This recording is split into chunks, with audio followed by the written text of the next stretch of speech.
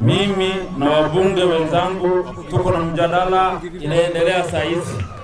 Na mjadala yenyewe na tunataka kuambia Wakenya ya kwamba mambo ya 2 terms haiwezi kutukesha sisi.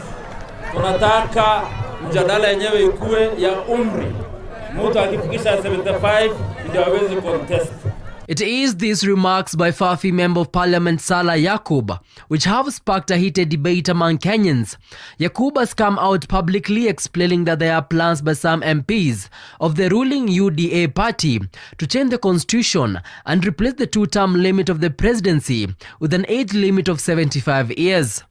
If this succeeds, then it means that President William Ruto will rule Kenya for 20 years, since he's 55 years old. According to constitutional lawyer George Ogubi, this issue is very serious and cannot be accepted by Kenyans. One, I would look at it as a diversion. The president, perhaps, or the Kenya Kwanza legislators are maybe using this as a diversion, having realized that they might not deliver on most of the promises that they promised Kenyans during the campaigns and even under their manifesto. It is a drawback from where I sit and from the constitutional gains that this country has made from time to time. You have to note that it is only Kenya and Tanzania within this region that we hold regular elections where the presidential age limit is capped. For such a proposal to succeed, the sponsor of the bill will have to marshal 2/3 of the majority of MPs in both the Senate and the National Assembly, as well as the support of a simple majority by Kenyans in the referendum.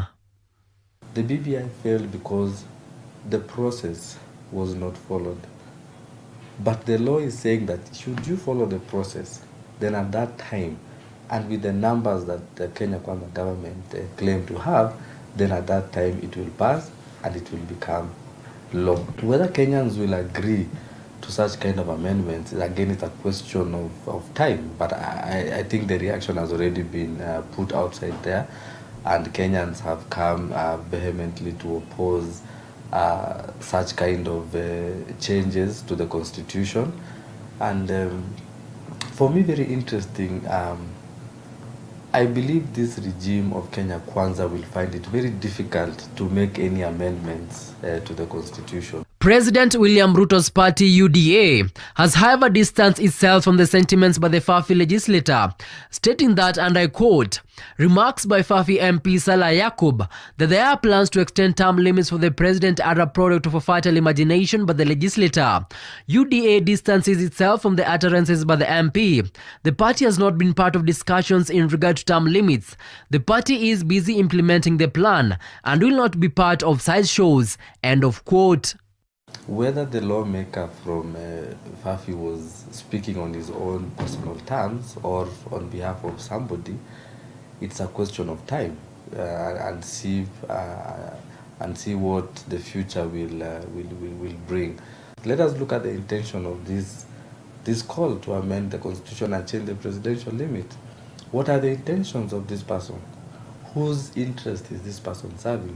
The proposal to remove the presidential term limit has brought about a heated debate, more so in the political circles, with many questioning the timing of it. Whether the proposal will go through or not, only time will tell. Kennedy Kimani, Hope TV Newswatch, Nairobi.